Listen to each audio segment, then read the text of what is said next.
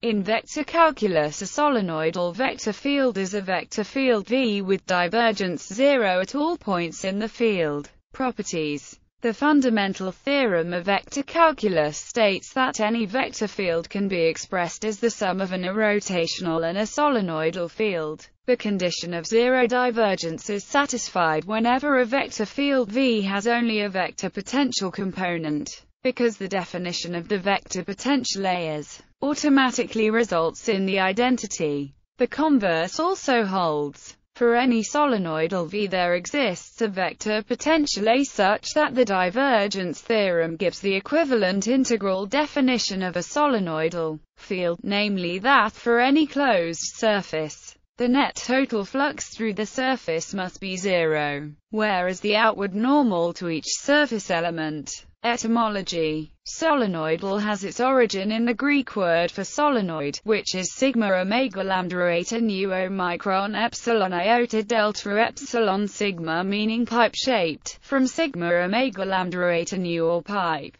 In the present context of solenoidal it means constrained as if in a pipe, so with a fixed volume. Examples. The magnetic field B is solenoidal. The velocity field of an incompressible fluid flow is solenoidal. The vorticity field is solenoidal. The electric field E in neutral regions. The current density J where the charge density is unvarying.